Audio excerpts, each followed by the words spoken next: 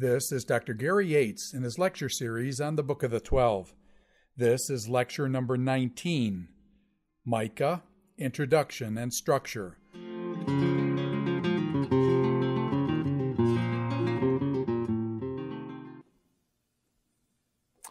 We've reached a point in our study of the minor prophets where we're going to be looking at the last of the Assyrian prophets. Remember that in the Book of the 12, the span of their ministry covers 300 to 400 years. We have a group of prophets that ministered to the people of God during the Assyrian crisis. We've looked at the prophets in the northern kingdom, Amos, Hosea, and Jonah. We also have a prophet who ministers to Judah during this time of crisis as well, warning them of the judgment that is to come upon the southern kingdom at the hands of the Assyrians. Then we have a group of Babylonian prophets during the Babylonian crisis, and then a group of prophets that God raises up even after the people have returned to the land. Before we begin our study of Micah, I would like to begin with just a few closing reflections on the book of Jonah and an interesting theological issue that we were not able to fully address in our last session. But in Jonah chapter 4, remember, we have really the punchline of the book. It's how does Jonah respond to God's deliverance of the Assyrians? And a major part of the book is the contrast between Jonah's thanksgiving when God saves him, even though it is undeserved from death, and the response that Jonah has when God saves an entire city that is not deserving of it, when they are facing death and destruction. In his recent theology of the Old Testament, Dr. Moberly addresses the issue of why does Jonah have a problem with divine mercy? Remember in Jonah chapter 4, verse 2, why did Jonah not want to go to Nineveh?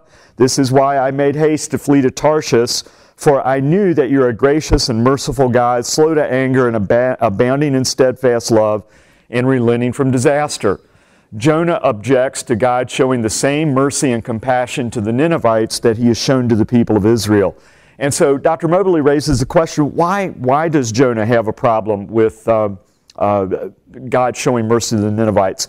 Possibly what we're looking at is a simple idea that Jonah is selfish and only concerned about his own needs. And in that chapter, we do see kind of a petulant, pouting, selfish prophet, but actually the issue seems to go deeper than that. Some people have argued, and some theologians in looking at Jonah have argued that Jonah has a problem with unfulfilled prophecy or the idea of contingent prophecy. If Jonah goes and prophesies that Nineveh is going to be destroyed, then if that doesn't happen, it's going to mess up his batting average. And remember that a true prophet of God was supposed to always be accurate in the things that they prophesied. Perhaps Jonah is struggling with the contingency of prophecy.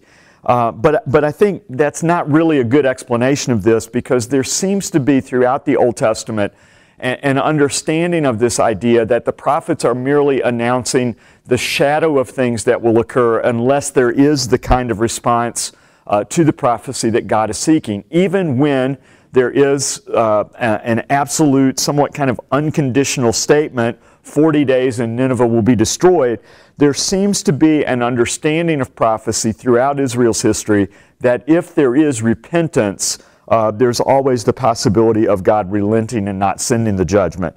So I don't think it's simply a case of Jonah being selfish. That may be part of it. I don't really think it's a case of Jonah struggling with the idea of contingent or unfulfilled prophecies, or Jonah being labeled as a false prophet. Others have said that Jonah has a problem with the fact that mercy and God showing mercy and compassion to people ends up creating an impetus for people to presume on God's grace and not to live the kind of moral lives that they should. It's almost like the idea in Romans, should we continue in sin that grace may abound? If God is too merciful, then what motivation do people have to really live moral and decent and righteous lives? if we champion the mercy and compassion and grace of God too much, it's going to become subversive of moral effect. The prophet Malachi is going to have to address this issue in Malachi chapter 3, verses 14 to 18. And the people there, as Malachi interacts with them, what good is it to do what's right or do what's just? God doesn't reward people on the basis of their righteousness or unrighteousness. So is that the issue? I think when we look at Jonah chapter 4, verse 2, however, the major issue that seems to be pushing this agenda in Jonah's mind is that there is the dilemma in this book, as we've already talked about, between the mercy of God and the justice of God. If God shows mercy to the Ninevites, who have been the oppressors of the Israelites, how can the people of Israel and how can the people of God ever know that they can trust in God to make things right? And so, in a sense, Jonah is raising a significant issue. Kaufman says, Jonah is not outraged at God because he's a narrow-minded zealot, but because he's a champion of divine justice. And so now that God has spared the Ninevites and now that God has showed compassion to them, how can the people of God know that they can trust in God's justice? Jonah also knows that as he goes to Nineveh, and if God spares the Assyrians and spares the Ninevites, this is going to have a significant impact on the future of the people of Israel. And if the book of Jonah is composed and put together after the time of the exile and put in its final form after the time of the exile, the editors and people responsible for its final composition already know what actually happened. So there is a serious moral issue that's being raised at the end of the book of Jonah. Jonah is not just a petulant and pouting prophet. He's really raising a great question. He's raising a question that would be serious and important for us to address in an ethics class or a philosophy class or a theology class.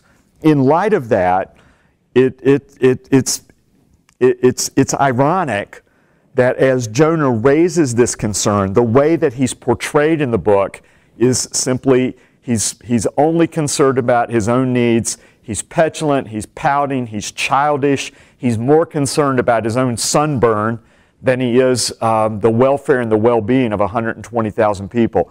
If Jonah is raising this kind of serious issue, why is he portrayed in such a satirical way?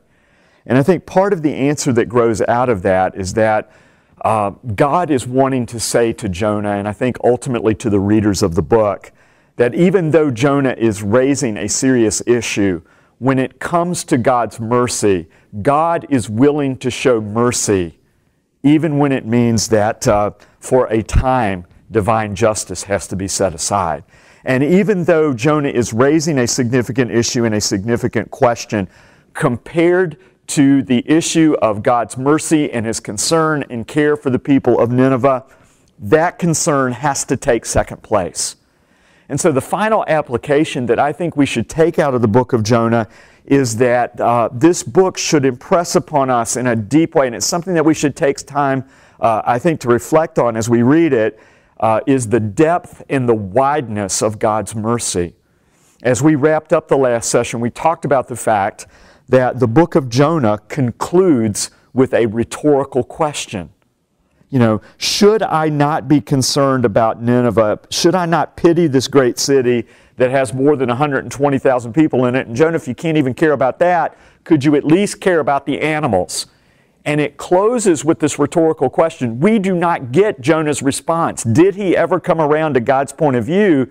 But the important thing for this book as it stands in the canon is, are we going to come around to God's view, or are we going to share the perspective of Jonah? So I just want to remind us in sort of a final way that the book impresses upon us the depth and the wideness of the mercy of God. It gives us something to think about in terms of the God of the Old Testament that is very different from the way that God is often thought about as He's portrayed and reflected in the Old Testament, particularly in the prophets.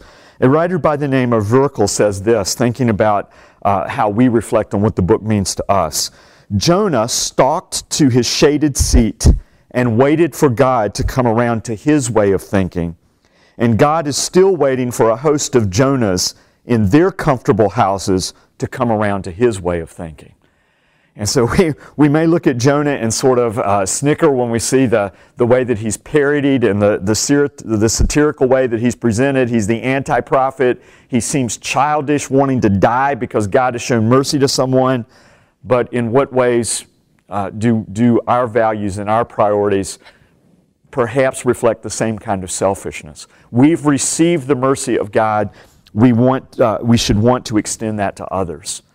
And as we wrap Jonah up and think about the wideness of God's mercy, I want us to just be aware of the fact that I think many of us have a tendency to sort of draw a circle around either certain individuals or groups of people, and we think that there are people who are inside the circle that are either within the realm of God's mercy or compassion, or people that are legitimate objects of God's mercy or compassion, but we tend to put people on the outside of that. And if there's anyone that belonged on the outside of the circle, it was probably the Ninevites with their violence and the things that they had done to the people of Israel. But what about Saul of Tarsus in the New Testament? God saved a terrorist who was his worst enemy. Do we put outside the circle people that are different from us, that we believe are not worthy of the grace of God? Jonah asks us to think about those things. Can we pray as believers for members of Al-Qaeda and ask for God to change their hearts? When Osama bin Laden was alive, did you as a Christian, did you ever pray for him, and what did you pray? Are there people like child molesters or rapists or people on death row or people who hold to radically different political ideologies that are not in line with Christianity? Do we believe that those people are outside the realm of God's mercy? Jonah certainly thought that the Ninevites were, and I think that we have a tendency to do that as well. I'll close with this. Russell Moore wrote a blog a couple of years ago, and he reminds us of the power of God's grace to change people that often we feel are unchangeable or maybe unworthy of God's mercy. And he says this: as Christians, we need to reflect upon the fact that the next Billy Graham might be drunk and passed out in a fraternity house at this moment. The next Jonathan Edwards may be driving in front of you with a Darwin Fish bumper sticker on his car. The next Spurgeon may be making posters for a gay pride march right now, or be a zealous LGBT advocate. The next Mother Teresa may be managing an abortion clinic right now. God has the power to change and transform. His grace, His compassion, His love have transformed us, and God can do that even to the worst of His enemies, or to the people who in our minds are on the outside of the circle of God's compassion. And so I love the book of Jonah for the way that it reminds us of the wideness and the depth and the mercy of God. I've experienced that in my own life. I know that God is a God of forgiveness when I look at my own sinfulness and my own selfishness and corruption. And as a Christian, in light of the fact that I've received that, I want to see that shared with other people. So that's an important application, I think, in closing reflection on the book of Jonah. So now I'd like to shift gears, and I'd like to begin to look at the final of the Assyrian prophets, the prophet Micah, who ministers in the southern kingdom. In the opening verse of Micah, we see the historical background and a superscription telling us about the time and date of his ministry. And it says, "The word of the Lord that came to Micah of Moresheth," God calls him out of this small village from Moresheth Gath outside of Jerusalem, and calls him to be a prophet and a spokesman. We see God raising up these individuals as prophets from all kinds of different backgrounds, and that's an interesting thing to observe. But he's a prophet in the days of Jotham, Ahaz, and Hezekiah, the kings of Judah, which he saw concerning Samaria and Jerusalem. So he is a prophet to the southern kingdom of Judah during the reign of three kings. Jotham, who reigns from 750 or 740 to 732. Ahaz, who reigns from 735 to 715. The reigns of these fathers and sons are going to overlap at times here. and then the reign of Hezekiah from 715 to 686. So what that means is that Micah ministers to Judah during the time of this Assyrian crisis. It also means that he has the opportunity to minister during the time of one of Judah's most wicked kings, King Ahaz, and also at the time of one of Judah's most godly kings, his son Hezekiah. And sometimes it's interesting to see the contrast between fathers and sons in both directions that we see in the Old Testament. So Micah is a contemporary of the prophets that we've looked at in the northern kingdom. Amos and Hosea are preaching about the Assyrian crisis to the people in the north. Micah is preaching to those that are in the south. Micah is a contemporary in the south of the prophet Isaiah, and their ministries in many ways are running side by side of each other, and we're going to look at some ways that their ministries and their messages complement and parallel one another.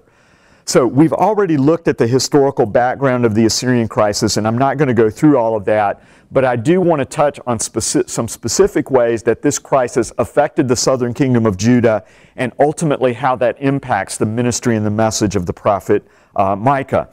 Remember that the Assyrian crisis begins in earnest in the 8th century in Israel with the rise of Tiglath-Pileser III. He comes to the throne in 745 BC. He re-energizes Assyria as a kingdom. He re-energizes their military, their imperialistic designs and desires. And so he's going to turn his attention to the west and to the nations of Syria, Palestine, and particularly in terms of the Bible, the interest is on the effect this has for Israel and Judah. Remember Paul Gilchrist's quote. It was Israel's apostasy that was the catalyst of Assyrian imperialism. And so as this begins to affect the northern kingdom, it is also going to have an impact on the southern kingdom. An important event that occurs in the years 734 to 732 is an event called the Syro-Ephraimite War. I want to briefly just talk about that.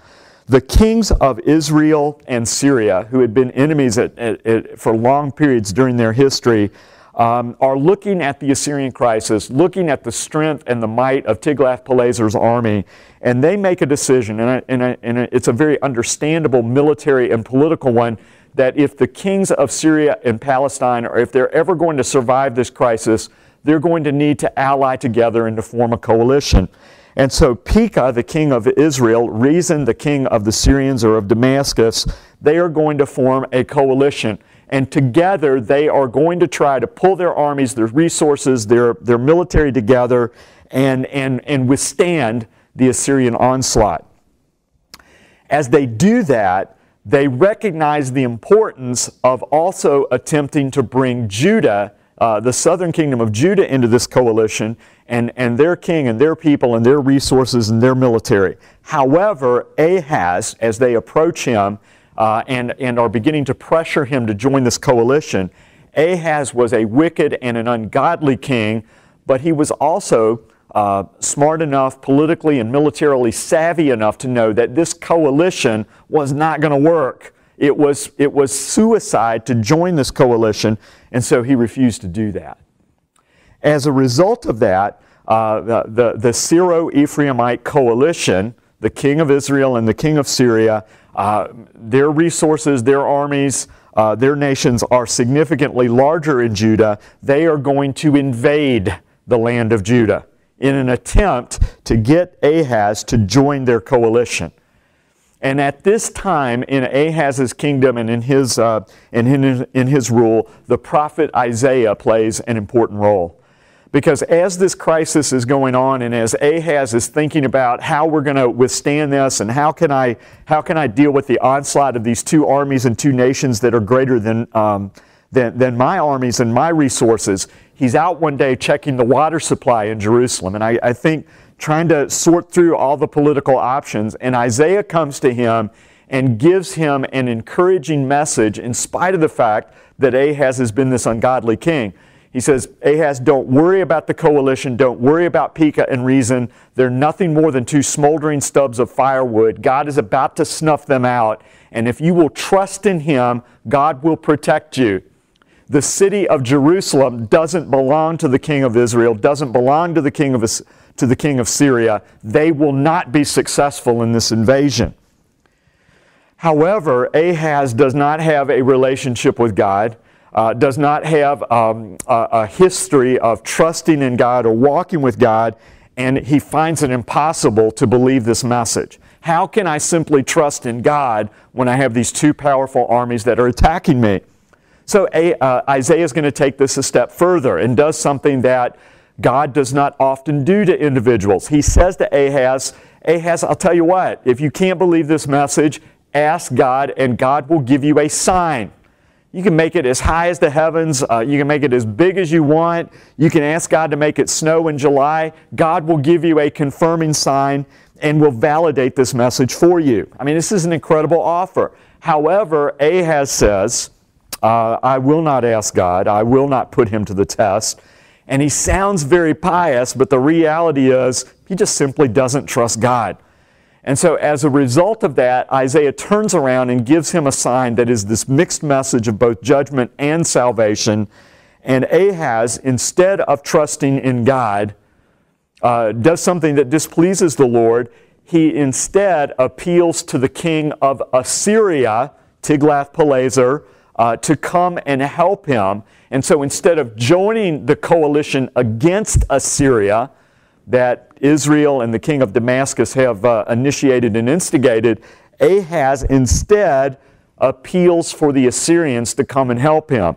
The Assyrian king is more than happy to do that, and when he comes down to deal with the coalition that's been formed by Syria and Israel, he soundly defeats them. Damascus is essentially destroyed, and really for the last 10 years of their existence, Israel becomes really not much more than a rump state that is gathered around the city of Samaria. There were heavy losses during this Syro-Ephraimite battle that went on in 734 to 732 as Syria and Israel invaded Judah, and there were serious losses on both sides. Ahaz failed to trust God. He was one of Judah's most wicked kings, but as a result of the fact that he did not withstand the Assyrians, at this point Judah is going to survive. However, because of his lack of faith in God, Judah has now become an Assyrian vassal. They are under the thumb of the Assyrian king, and they're going to be controlled and dominated and be forced to pay tribute. Ahaz totally capitulated to the Assyrians.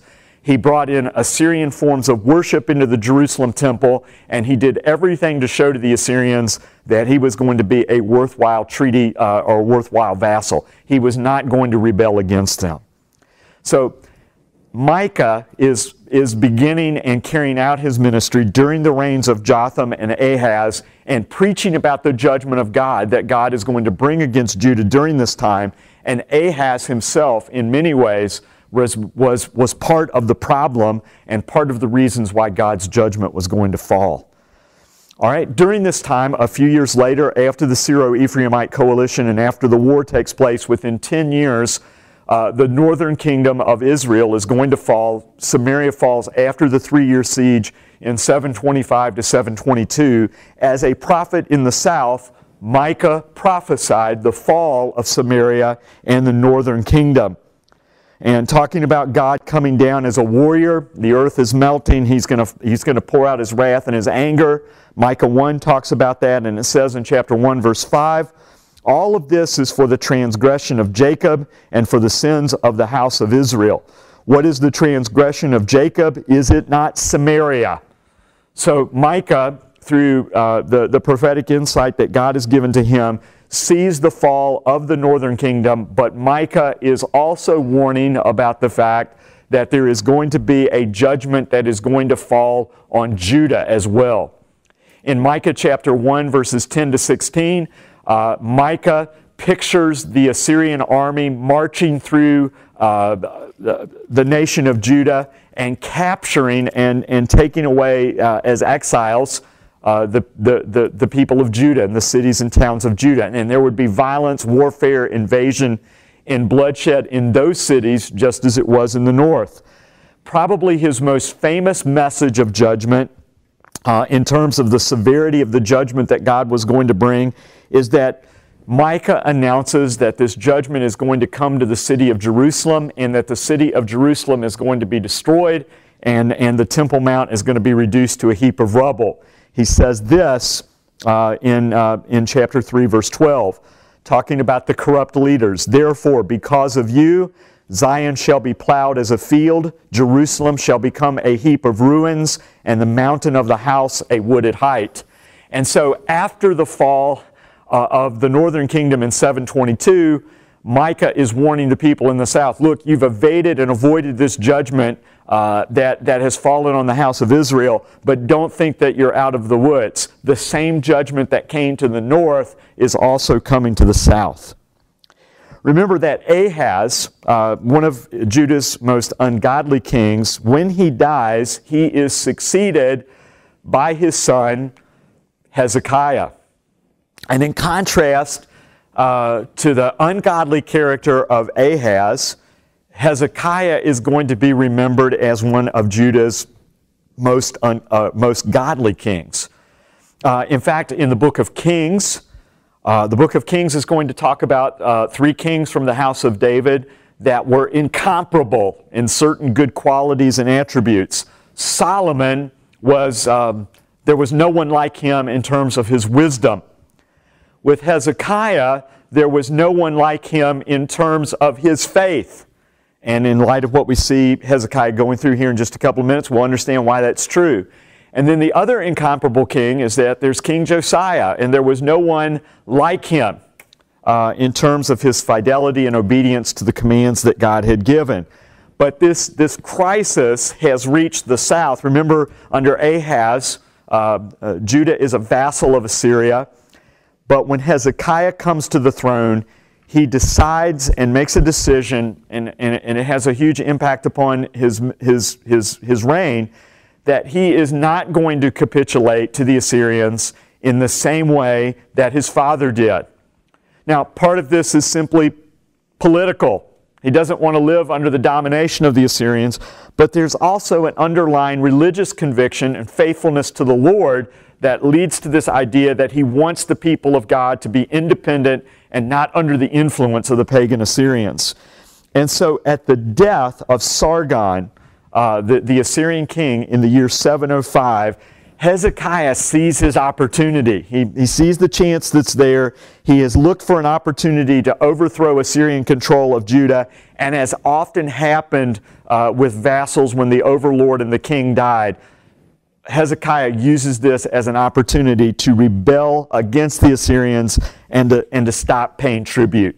Again, the positive side of this is that he wants to bring the people back to God. Sometimes the negative side that's going to come out of this is that Hezekiah is going to be tempted to rely on military resources, his army, his political initiatives, and that type of thing. And that struggle is going to go on in Hezekiah's life, in spite of the fact that he was a man who ultimately trusts God. That wasn't an easy decision to make. Now, as a result of his refusal to pay tribute, as a result of his rebellion against the Assyrians, the Assyrian king who succeeds Sargon II, Sennacherib, is going to respond to that rebellion. And eventually he's going to invade the land of Judah to try to bring Hezekiah under his control. And the Assyrian records are going to tell us that in this invasion, Sennacherib captured 46 cities within the country of Judah, and he says that I trapped Hezekiah like a bird in the cage. Now, that's exactly what the prophet Isaiah is talking about in Isaiah chapter 1. That's the setting and the context for the beginning and key parts of Isaiah's ministry as well, because it's going to say there in Isaiah 1:8, the daughter of Zion is left like a booth in a vineyard, like a lodge in a cucumber field, like a besieged city. So 46 cities were captured in Judah. Jerusalem is left standing, but the kingdom of Judah is in some significant trouble at this point because of just the overwhelming strength and power of the Assyrian army. One of the 46 cities that Sennacherib and his forces ultimately conquered after a significant siege was the city of Lachish, which is a city that was about 25 or 30 miles to the southwest of Jerusalem. It was an important military garrison or fortress that was designed to protect Jerusalem from enemy armies that would march along the coast and then invade inland. When Lachish fell, and that was a significant military accomplishment for Sennacherib and the Assyrian army, after this invasion was over, Sennacherib went back to his palace and decorated the walls of that palace with reliefs reflecting the different things as he captured the city of Lachish. This was a big deal. But it was also a big deal for the security of Jerusalem, because this meant that now Jerusalem itself was open and vulnerable to the attacks of the Assyrians. Initially, Sennacherib had demanded that Hezekiah pay tribute to him as a way of relieving the pressure and bringing this invasion to an end. However, when Hezekiah does pay tribute, and it's a little difficult to figure out some of the progression of the historical events here and exactly why all of this takes place, it appears that Sennacherib changes his mind. And some people have seen two different invasions of Sennacherib. Others have argued that Hezekiah pays the tribute to pay him off, and then Sennacherib decides to invade anyway. We don't know exactly the progression of the chronology, but for some reason, Sennacherib changes his mind and decides to conquer the city of Jerusalem as well. And so the Assyrian army comes down. They surround the city of Jerusalem. More than 180,000 troops are there, and they are going to lay siege to Jerusalem in the same way that they have laid siege to Lachish. And this is a serious thing, because they would surround the city, they would starve it out, they would deprive the people of their food and water, and then ultimately, when it was all said and done and they took the city, they would kill the people that had led the resistance or lead the people away as prisoners. Jerusalem was in big trouble. And Sennacherib sends his military commander, his Rabshakeh, and he demands the absolute unconditional surrender of the city of Jerusalem. The Assyrian commander sort of taunts the soldiers that are responsible for the defense of Jerusalem and says, look, don't listen to Hezekiah. Don't continue this resistance against us. You will not succeed. And ultimately, you're going to be starved to death. You're going to be reduced to cannibalism. You're the ones that are going to have to experience the horrors of this siege. Don't let Hezekiah deceive you. Theologically, they make an arrogant boast, and they say, don't think that the God of Israel or the God of Jerusalem is going to protect you. All of the idols and images and gods of these other people that we have conquered, they haven't been able to withstand us. They haven't stood against the power of the Assyrian gods. The image of Samaria didn't protect them. Don't think that your God or your image or your idols are going to protect you either. And so at this point, in this dilemma, in this crisis, and Hezekiah is at a place where he doesn't really have too many other options, Hezekiah makes the choice to throw himself on God and God's mercy and God's help. And this individual who has struggled between following the advice of his military advisors, following the inclinations of his own military plans, decides, and he makes a great decision here, the right decision that we can always make, to fully and to completely and to exclusively trust in the Lord. And Hezekiah does something very significant here. He takes the letter, the diplomatic letter that has come from the Assyrians, demanding his surrender, taunting God, blaspheming God, and he takes that letter to the Jerusalem temple, and he pours out his heart in prayer to God, and he lays the letter in front of God and says, Lord, I want you to read this. And I want you to notice and to take note of what the Assyrian king has said. He has blasphemed you. He has said that his gods are greater than you. He has said that you are not able to protect your people. Lord, we are surrounded by this enemy, and we need your help. And in response to that prayer, and in response to this act of faith, which contrasts in a significant way to the way that his father capitulated and refused to trust the Lord. God promises to save the people. And that contrast between Ahaz's lack of faith and Hezekiah's trust and belief that God would save him and deliver him in the midst of the crisis, that's a major part of the book of Isaiah. The two narrative sections that are found in the book of Isaiah, in Isaiah chapter 7 and 8, the story of Ahaz's lack of faith. Isaiah chapter 36 to 39, Hezekiah's ultimate trust in God in spite of the fact that he made mistakes as well and often tried to bring himself into military coalitions. Hezekiah, in contrast to his father, ultimately trusts God, and Isaiah was the prophet who counseled him and who ultimately advised him during this time of crisis. Because of Hezekiah's faith, the Lord says to him through Isaiah, the Assyrians will not take this city. They will not capture Jerusalem. I will not allow this to happen. They will not fire a single arrow into the city. And the story goes that in the middle of the night, the angel of the army goes out and destroys and slaughters the Assyrian army, again, without the people of Israel having to defend themselves or having to protect the city. And Sennacherib gets back on his horse, goes back to his homeland, and ultimately, several years later, was assassinated by his own sons in the temple of his God. So God was able to protect his people and deliver them, and he did that because of the faith of Hezekiah. Critical scholars will often look at this story of the angel of the Lord destroying the Assyrian army, and they will view this as something that was simply legendary. But whatever happened here, we do know this fact. Sennacherib did not capture the city of Jerusalem, and because of Hezekiah's faith, the city of Jerusalem was delivered. All right, so we look at that and we say, wow, Isaiah had a significant role in protecting and helping the nation of Judah to be spared from the destruction and the judgment that came upon the northern kingdom. And Isaiah did play a significant role. Isaiah was, as a prophet, was an insider who had access to the royal family.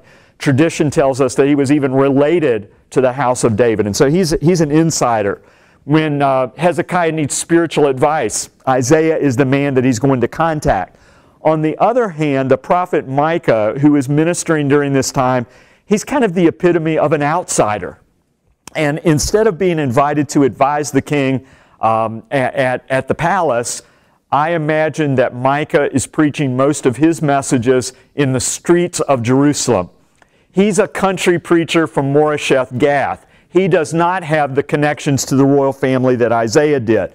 However, here's the interesting thing, that in the next century, as the people of Judah and as the prophet Jeremiah himself, as they look back on the history of what happened and the reasons why Jerusalem and Judah were ultimately spared from God's judgment in contrast to the northern kingdom, they are not going to focus primarily on the ministry of Isaiah and the advice that he gave to Hezekiah. They're going to talk about the preaching of Micah and the spiritual impact that the preaching of Micah had upon King Hezekiah. And I'd like us to look at that in Jeremiah chapter 26. Remember, Micah was preaching this relentless message that said, Jerusalem is going to be invaded. It's going to be reduced to rubble. Even the mountain of the temple is going to be nothing more than a pile of rubble after God's judgment is completed. And so as the Assyrian army had surrounded the city, it's not hard to figure out what Micah is preaching about and what Micah is talking about. In spite of the fact that Micah was an outsider, and in spite of the fact that we have no historical records that he was ever invited to the palace or that he ever had any direct contact with Hezekiah, when the prophet Jeremiah and the people of Judah in the century that follows, when they look back as to why God spared Judah from destruction and exile at this time, they're going to remember the preaching of Hezekiah. Jeremiah chapter 26, Jeremiah goes to the temple. He preaches his temple sermon. He warns the people. He says, look, God is about to destroy Jerusalem. Don't think that the temple is going to protect you. Remember what he did at Shiloh and how he destroyed the city that was the home of his sanctuary there.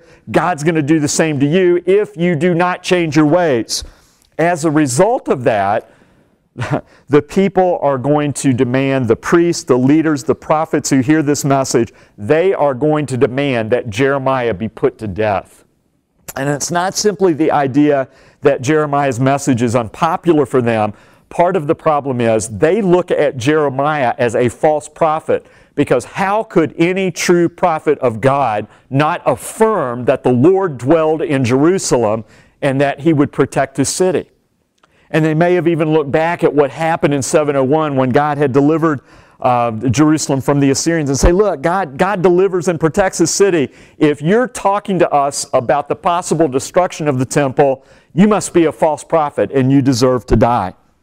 Jeremiah says, look, you can do whatever you want with me, but just remember that if you put me to death, I have simply told you what God has told me to tell you, and if you kill me, you'll be bringing innocent blood on yourself.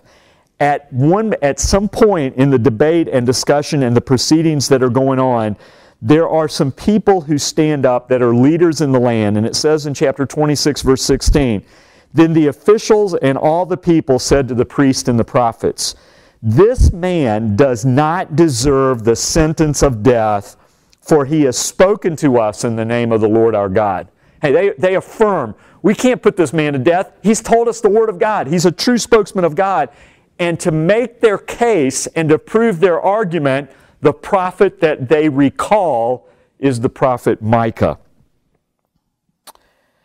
And then it says, certain elders of the land arose and spoke to all the assembled people, saying, Micah of Moresheth prophesied in the days of Hezekiah, king of Judah, and said to all the people of Judah, thus says the Lord of hosts, Zion shall be plowed as a field, Jerusalem shall become a heap of ruins, and the mountain of the house a wooded height. All right? Now, if I gave you a quiz right now and asked you where's that reference from, hopefully you'd remember. It's Micah chapter 3, verse 12. All right, so that's a message. And just like with Jonah, it is a message of sort of absolute, unconditional judgment. Jonah says to Nineveh, 40 days and Nineveh will be overturned. But remember, the people repented and God relented. So there's this just sort of absolute, unconditional message of judgment. Micah doesn't say, look, Zion's going to be plowed like a field and the Temple Mount reduced to a heap of rubble unless you repent and get things right with God. But again, part of prophecy in Israel and Judah was there was this realization that even when a prophet makes these absolute statements of judgment, there is always the possibility that God will relent and change his mind. And that's what happens with the ministry of Micah. So these elders go on and they continue and they say, all right, now that was Micah's message. Now let's think about Hezekiah's response. Did Hezekiah, the king of Judah, and all of Judah put him to death? Did he not fear the Lord and entreat the favor of God, and did not the Lord relent of the disaster that he had pronounced against them? But we are about to bring great disaster upon ourselves. So they say, hey, let's go back. Let's remember, Micah preached this message, and Hezekiah listened to what the prophet said. And he repented, he got right with God. And so in a very real sense, it was the preaching of Micah as well as the preaching of Isaiah that played a major role in the sparing of Judah from the destruction and exile that came upon the northern kingdom in the 8th century BC. So we need to be careful of our use of the term minor prophet. If we use that term to think that in some ways these prophets are lesser than the major prophets like Isaiah, Ezekiel, and Jeremiah, here is a clear example where in God's eyes the ministry of one was just as important and significant as the ministry of the other. And I think it's a great encouragement. It's a great illustration of the fact that God raises these prophets up from all kinds of different situations and circumstances and backgrounds and environments. And God can use them in great ways wherever they come from. Isaiah is an insider who has access to the king and to the palace, and we see him interacting there. We don't necessarily see that with with Micah, but both of them are used by God. And I think sometimes when we look at ministry, we see people in our culture, in the evangelical world, they are significant pastors, they pastor mega churches, they write books, they are people that are consulted by the media, they have done great works for God, and God has blessed their ministries often in very significant ways. But one of the things that we have to keep in mind is that in terms of God's scorecard, as sometimes the people that have made a real impact upon the culture or the world, it may not always be the people that we recognize or see at the forefront. There may be faithful pastors and missionaries and disciplers and people who minister on college campuses and reach out to students, or people who plant churches in parts of the world that we've never heard of. Those people may play as significant a role in the kingdom as the people that are at the forefront and that we know through the media or through their large churches. God's scorecard is not the same as ours. So we have the ministry of the prophet Micah, and Micah warning the people of the judgment that was coming was a significant factor in the sparing of the nation of Judah. Now, as we prepare to look at the book and walk through the book, again, trying to understand the structure of this book and how it's put together, it's not always easy for us to do that as modern readers. And so I'd like to talk about the structure of Micah and the way this book is laid out. And just as we saw in the book of Hosea, and just as we see in many of the prophetic books, the alternation between the prophet's messages of judgment and salvation are an important thing that help us to understand the way that the book is laid out. Now, there's a lot of discussion, there's a lot of alternate opinions about the book of Micah. I'm going to try to just give us a very simple one here that I think has helped me to make sense of the book. We have three major sections of the book that are all identified by an imperative given at the beginning of these sections to hear the word of the Lord. For example, in chapter 1, verse 2, "Hear, you peoples, all of you, pay attention, O earth, and all that's in it." So Micah calling the whole world to listen to the message. Chapter 3, verse 1, "I said, hear, you heads of Jacob and rulers of the house of Israel." And then in chapter 6, there's, "Hear what the Lord says, arise and plead your case before the mountains." So this call to hear the prophetic word, stressing the importance of the message, is a structural device that I think helps us to see these three major sections. And the structure that I'm unfolding and developing here is the one that Leslie Allen provides in his book in the New International Commentary on Micah, and you can look at this in more detail if you want to see that. What ends up happening as we look at these three sections and comparing them to each other is that each of these sections contains a message of judgment that is followed by a word of salvation. And so we have that in chapters 1 and 2, we have that in chapters 3 to 5, and we have that in chapters 6 to 7. Now, in the first section, we have a fairly extended message of judgment, and then we have this very brief message that God is going to reverse that. Chapter 2, verses 12 to 13. Here's what's going to happen after the judgment is over. "I will surely assemble all of you, O Jacob, and I will gather the remnant of Israel. I will set them together like sheep in a fold, like a flock in the pasture, a noisy multitude of men.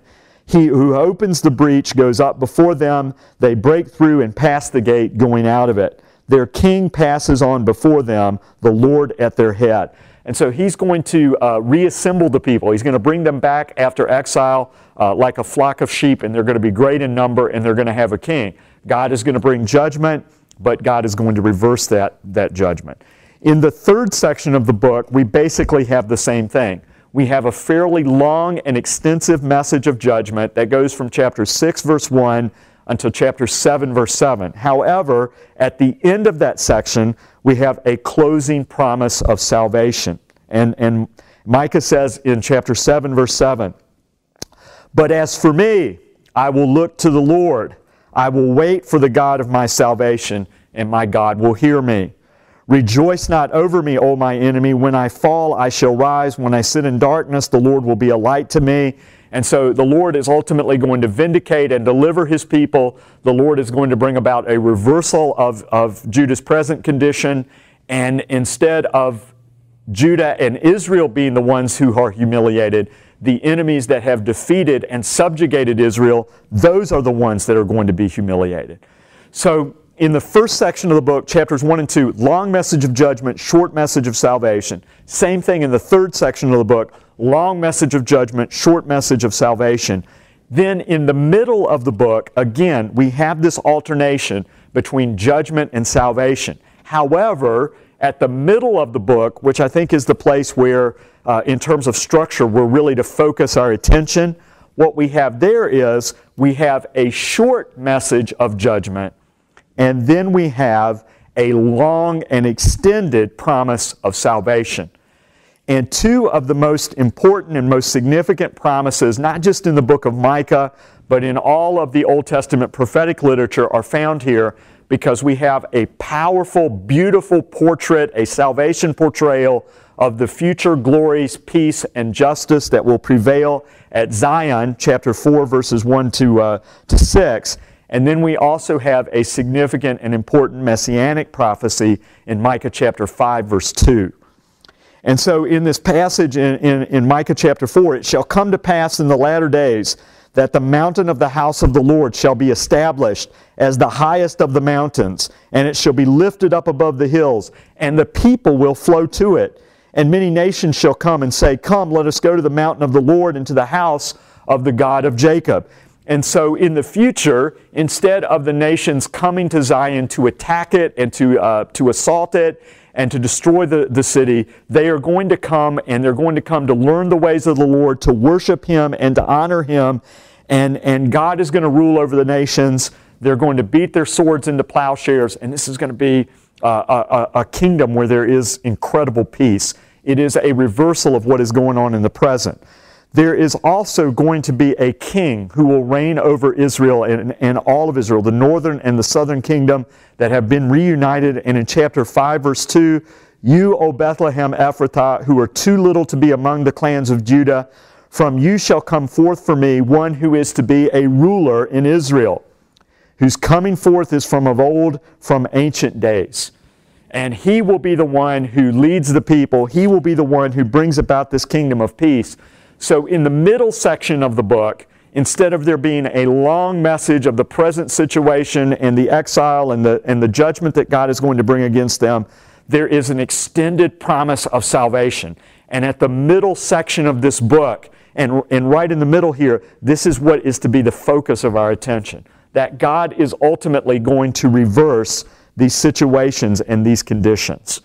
Now, as we look at these three sections of judgment and salvation, what we're going to find is that as the prophet moves from the judgment to the salvation, one of the things that happens in all of these things is that the salvation is not just a general promise of future blessing and deliverance, but the future salvation is going to directly reverse the conditions of judgment that are described in the previous part of the section. So in chapters 1, verse 1 to chapter 2, verse 10, there's going to be an Assyrian invasion. There's going to be an onslaught. It's going to happen to Samaria. It's going to happen to Jerusalem. But chapter 2, verses 12 to 13, God is going to bring back the exiles, and they're going to be like a numerous, noisy flock that are going to pass by before the Lord. It directly overturns the conditions of exile. The same thing in this extended prophecy, an extended passage of the hope for Israel's future in the middle section of the book. In chapter 3, verse 12, Zion will be plowed like a field, Jerusalem will become a heap of ruins, and the mountain of the house a wooded height. The mountain of the Lord is going to be brought low. It's going to be nothing but a wooded height. It's going to be a barren, abandoned place. We have a direct reversal of that in chapters 4, verses 1 and 2. The mountain of the house of the Lord will become the highest mountain on the face of the earth. And I don't know that we're talking about something literal here where Mount Zion is going to become like Mount Everest, but it is a poetic way of describing the glory and the importance and the significance that Jerusalem will have, because it will be the center of God's kingdom. But the dismantling of Jerusalem and the lowering of the Temple Mount in chapter 3, verse 12, is directly reversed by the exaltation of the Temple Mount in chapter 4. The corrupt leadership in chapter 3 that brings about this judgment is going to be replaced by a new David who will restore the Davidic dynasty. God doesn't just save His people, He directly reverses the conditions of judgment and exile. And then again, as we go to the third section of the book, again, the salvation that God brings directly reverses and overturns the judgment that the people are going to experience. In the first part of chapter 7, the prophet says this, "Woe is me! For I have become as when the summer fruit has been gathered, as when the grapes have been gleaned. There's no cluster to eat, no first ripe fig that my soul desires. The godly have perished from the earth, and there is no one upright among mankind. And they all wait in blood and practice violence and injustice." The prophet mourns the condition of Jerusalem and Judah in the present. Woe is me, because Jerusalem has become like a grape cluster with no fruit on it. Jerusalem is ultimately going to be completely wiped out. And beyond that, there are no righteous people in the land. There is a tone of mourning in the first part of chapter 7. However, in chapter 8, as the message begins to turn to joy and rejoicing and celebration, "Rejoice not over me, O my enemy." So the mourning at the first part of chapter 7 is turned to rejoicing in the second part of chapter 7. So there's a consistent pattern here, not just where these three sections move from judgment to salvation, but there are specific ways that the promises of salvation directly reverse and overturn the conditions of exile. One final thing to point out about this structure.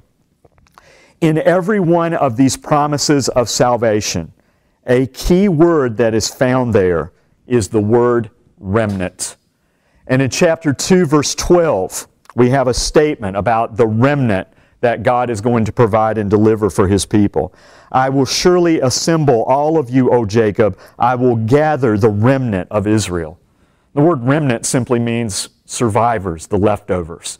The word remnant provides hope, because that means that the people of God are not going to be completely wiped out in this judgment.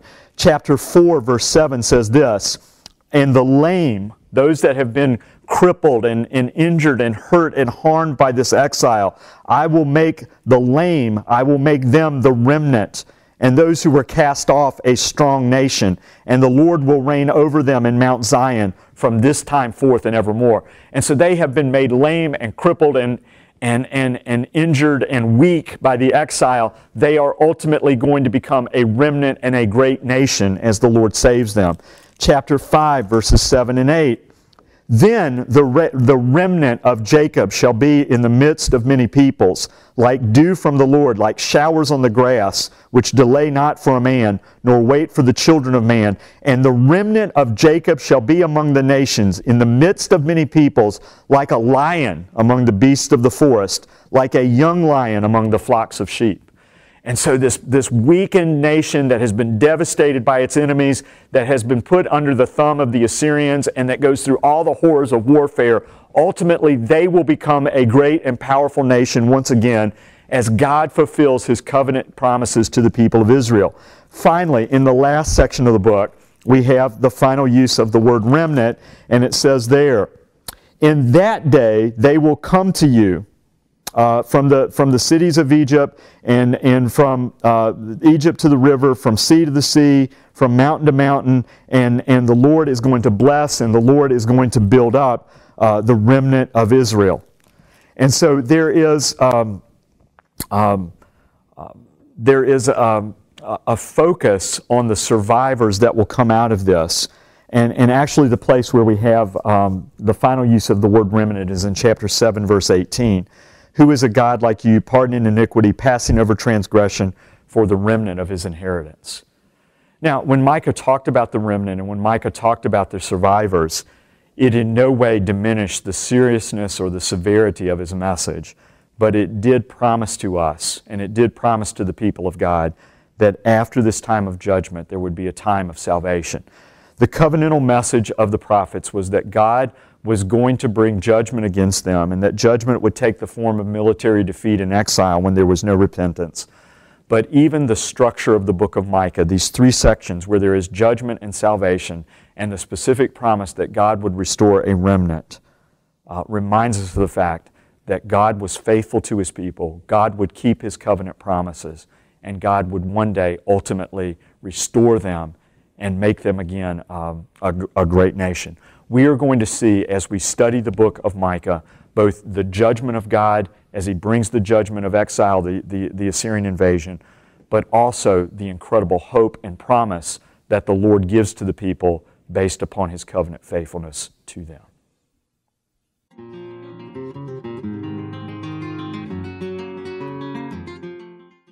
This is Dr. Gary Yates in his lecture series on the Book of the 12. This is lecture number 19, Micah, Introduction and Structure.